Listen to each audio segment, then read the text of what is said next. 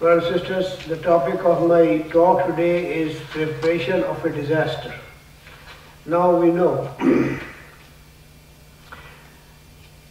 Allah subhanahu wa ta'ala has said in Surah Baqarah, verse 55, أعوذ بالله من الشيطان الرجيم بسم الله الرحمن الرحيم وَلَنَبْلُوَنَّكُمْ بِشَيْءٍ مِنَ الْخَوْفِ وَالْجُوعِ وَنَقْصٍ مِنَ الْأَمْوَالِ وَالْأَنفُسِ وَالثَّمَرَاتِ وَبَشِّرِ الصَّابِرِينَ الَّذِينَ إِذَا أَصَابَتْهُمْ مُصِيبَةٌ قَالُوا إِنَّا لِلَّهِ وَإِنَّا إِلَيْهِ راجعون.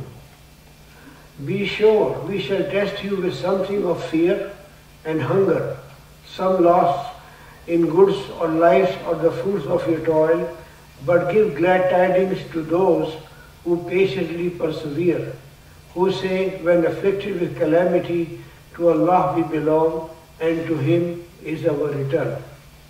Now disasters can happen any time, and we know there will be a final disaster which is Qiyamah. And Allah subhanahu wa ta'ala, who created this universe, will fold this universe back. And the word Qiyam, there is a whole surah about Qiyamah, it's also been called Al-Haqqa.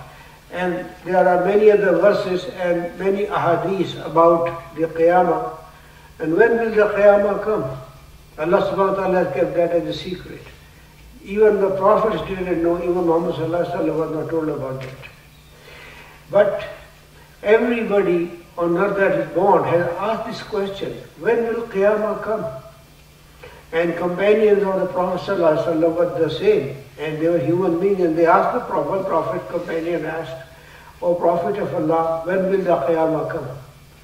The Prophet ﷺ remained silent. He asked again. Prophet remained silent. He asked a third time. The Prophet ﷺ said, what preparation have you made for it? So important thing is either the Qiyamah or any other disaster. Preparation is very important. Of course, for Qiyamah, we have to believe in Allah subhanahu wa ta'ala, we have to follow the seerah, we have to do the good deeds, we have to serve the humanity, and we have to ask for forgiveness from Allah subhanahu wa ta'ala. And we hope and pray Allah will forgive all of us before we go into our graves, so that we can join Muhammad sallallahu alaihi wasallam and the Anbiya and Salihin and Shuhada on the Hawd al-Kawthar or the font. Ameen. Now let's talk about day-to-day disaster. Disasters can happen anytime and anywhere, usually unexpected, at home, at the workplace, in the neighborhood, in the malls, at schools and universities, on street and parks, in churches, temples, synagogues, and even masajids, and any other kind of place of worship. Now, natural disasters like hurricanes, tsunamis, earthquakes, blizzards, tornadoes, floods, etc. are sent on the earth as Allah subhanahu wa ta'ala's plan to either punish the human beings for their disobedience when they go astray, or He is reminding the mankind that dominions of heaven and earth belongs to Allah alone.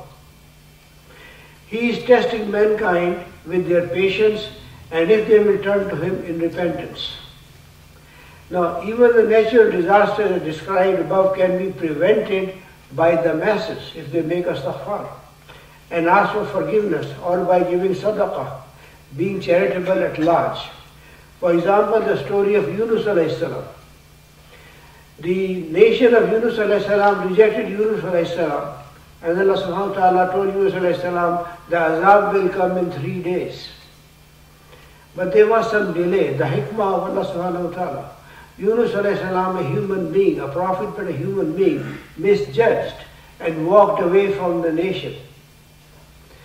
But of course we know the story that he was swallowed by the whale, and Allah subhanahu wa ta'ala protected him when he said, La ilaha illa anta subhanaka inni kuntu minaz zalimin, and brought back to the nation.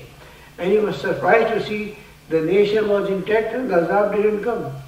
Now the nation knew that what Yunus' message was the truth, and the azab will come. But when they saw the azab coming, everyone in the nation, men, women and children, all came out in masses and made istighfar till the azab disappears. So this is a beautiful example that a massive azab and massive disaster can be prevented by making istighfar, by individuals, by the communities, and everybody at large. But let's start with some problems on earth that we face today face to face and see how we can prevent some disasters. Let's talk about at home, for instance. For example, fire is a potential hazard which can destroy one's property and even kill people. The family should therefore sit down and come up with a prevention plan.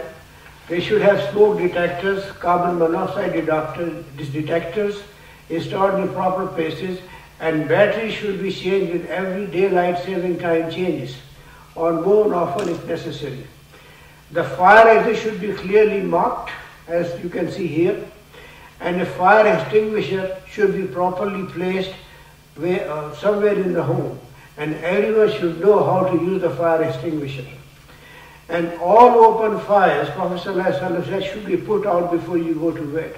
Prophet ﷺ emphasized, and this is beautiful, 1400 years ago, he told us, before you go to bed, put out all the fires.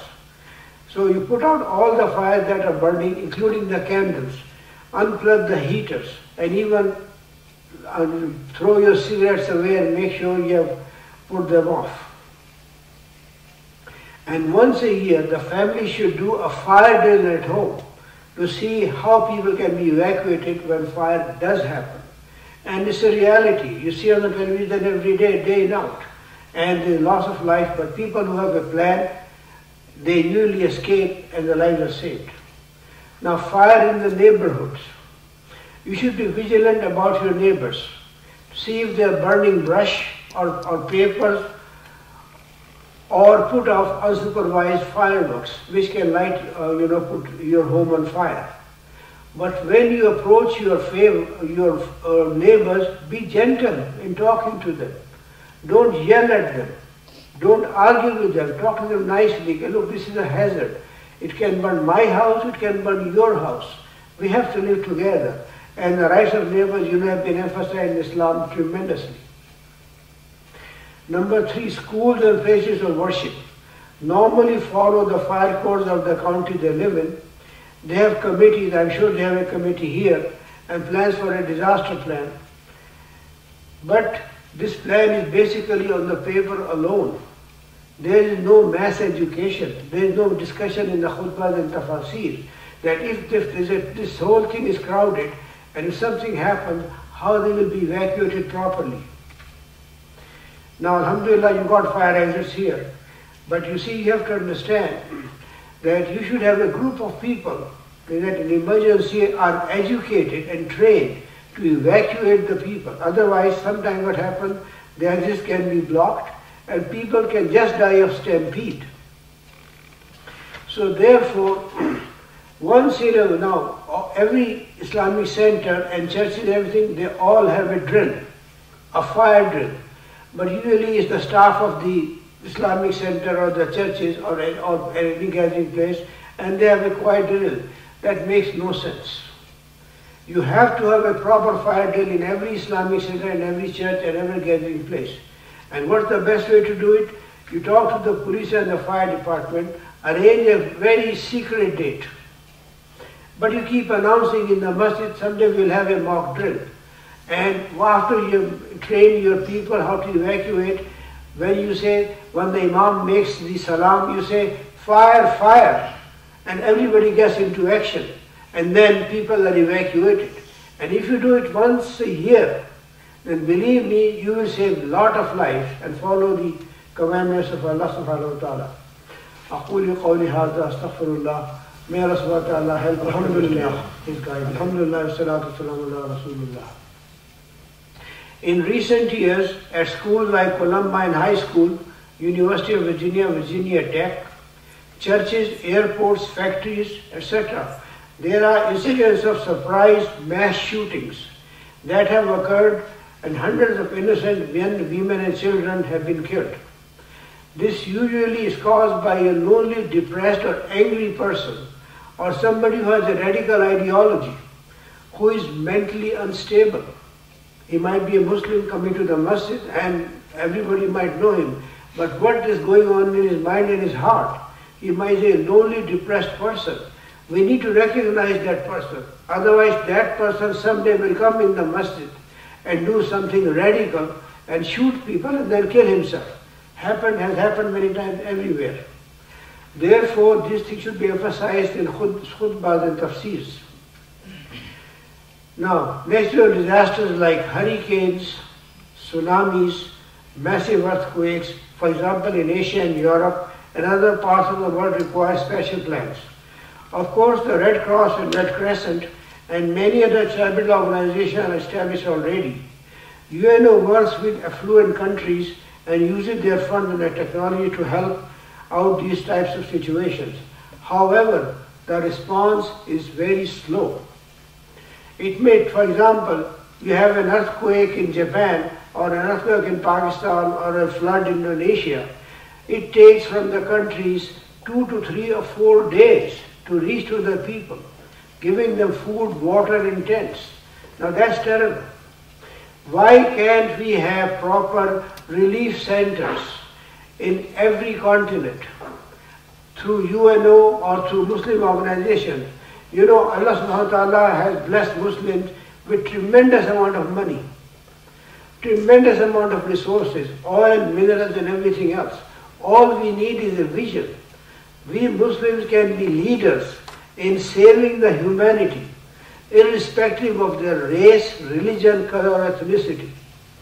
Why can't we Muslims have a plan that in every continent we can have a huge, massive relief center, which is independent of the political organizations and everything else. In this center, we should have our own helicopters, our own planes of transportation and massive equipment. We should have supplies of tents and medicines and food and water. And we should have doctors and nurses and personnel. And we should train them that wherever a calamity happens, an earthquake or tsunami or whatever, you can reach there within 6 to 12 hours, not 6 to 12 days. Now isn't that a shame? The flood in Pakistan, and there are 3 helicopters in Pakistan flying all over for hundreds of miles. What a shame. How did that happen? And now look at Japan. Only today, the United States ships went today after 2 weeks. Now this should not happen. All human beings are creations of Allah subhanahu wa ta'ala. And Muslims have a lead to lead the world in saving the humanity. So if our people who have the resources, especially our people brothers in the Middle East and other countries, have the intelligence and a vision to establish such a huge center in every continent. And how much will it cost to have this kind of center? $1 billion, maybe $2 billion? What are $1 or $2 billion for Muslims? Pennies. If every Muslim pays his 2.5% zakat, believe me, we can have these centers and many other projects. And that's a wonderful silent way of dawah. You don't even talk about Islam. You just go there and help every human being you can. And then they will ask questions. Who are you? And then you can tell them we are Muslims. We are doing it for Allah subhanahu wa ta'ala. We are not here to spread terrorism or Islam or fundamentalism or anything. Our Allah subhanahu wa ta'ala, this is the sunnah of the Prophet sallallahu alaihi wasallam. When we say La ilaha illallah, that is huququllah between you and Allah. When you say Ashhadu anna Muhammadan Rasulullah, that is the huququl ibad. Muhammad sallallahu alaihi wasallam has been sent as a rahmatul lil alameen. He didn't say rahmatul lil muslimin.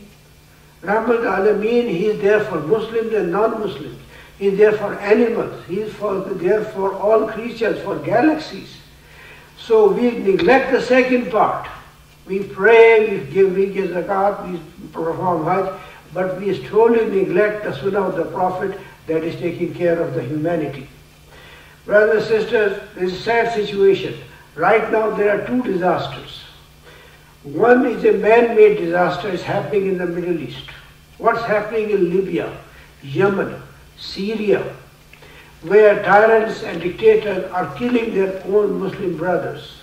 Why can't we solve their problem with negotiations? Where were the scholars? Scholars are the best mediators between the tyrants and those who have been insulted. But I guess that the scholars have been put in jail and made to shut up. Wow, said, there is not a conflict in the world that can be resolved with negotiations and dialogue. But 4 weeks have passed, and you see Muslims, men, women, killed, unfortunately. And how long will this dictator live? They have already lived their life with dictatorship for 30 years. May give them another 20 years. Eventually they have to die. Eventually they have to face Allah subhanahu wa ta'ala alone. And how will they be accountable for all the injustice they have done to their people? And imagine, while the earthquake was happening in Japan, which has now killed 10,000 people and 70,000 still missing, and the nuclear reactors, not working and leaking radiation. Look at the paradox. Japan was the first country to have the nuclear reactors are going against its own people. You can't imagine the suffering they have, and they will take $300 trillion to go back on their feet. But Japanese will do that because they are people of determination. We have done that, we have seen that after Hiroshima. But while this was happening, problems started in Libya. And why didn't the government and the people of Libya see? Allah is punishing them over there. The same Allah subhanahu wa ta'ala can punish us right here. Instead we are fighting with each other, killing each other. Astaghfirullah, astaghfirullah, astaghfirullah. When will we open our eyes? What will we open our eyes? So brothers and sisters, what I want to tell you, Allah subhanahu wa ta'ala has said, وَسَارِعُوا إِلَىٰ مَغْفِرَةٍ مِّن رَبِّكَ جَنَّةٍ أَرْضُهَا السَّمَاوَاتُ وَالْأَرْضُ أُعِدَّتْ لِلْمُتَّقِينَ الَّذِينَ يُنفِقُونَ فِي السَّرَّاءِ وَالضَّرَّاءِ وَالْكَاظِمِينَ الْغَيْظَ وَالْعَافِينَ عَنِ النَّاسِ وَاللَّهُ يُحِبُّ الْمُحْسِنِينَ. And run towards the forgiveness of Allah subhanahu wa ta'ala and the Jannah, whose width is much greater than on this earth and the sky and the heavens. And it is promised for those people who are muttaqeen, who fear Allah subhanahu wa ta'ala, who spend in charity, in adversity, and when they are affluent. And وَالْكَاظِمِينَ الْغَيْظَ, control their anger. Beautiful words. Control their anger. وَعَافِينَ عَنِ النَّاسِ, and forgive people. So spending, controlling their anger, and forgiving other people. If the people of the Middle East have followed these guidelines, we could have been in a different situation. Brothers and sisters, every one of you, we need to pray. We need to make a lot of astaghfar in masses, just like the people of Yunus alayhi salam, and ask Allah subhanahu wa ta'ala to forgive us and ignore us, and help to learn with each other, and help the humanity in large just to seek His pleasure.